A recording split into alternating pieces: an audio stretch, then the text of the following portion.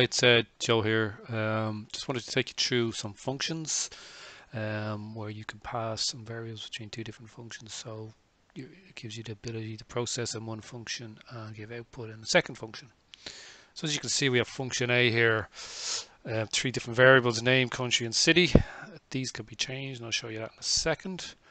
And basically, these return the values are returned in each one here by this return function. So Joseph, Mars, Atlantis will be attached to each one here in that respective order. So function B then basically what it's doing is it's taking all the values from function A and then basically going to print them out. So as you can see, my name, my country, and my city are going to equal to the output of function A. It's important to have the names, variable names here, in the same order as what the return from the other function A, in order that you get them in the correct order.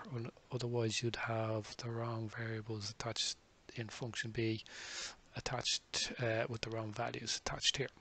So as you can see, what this function B then obviously prints out the values of these three here, which were returned from function A, which we returned from these values, which were returned from here.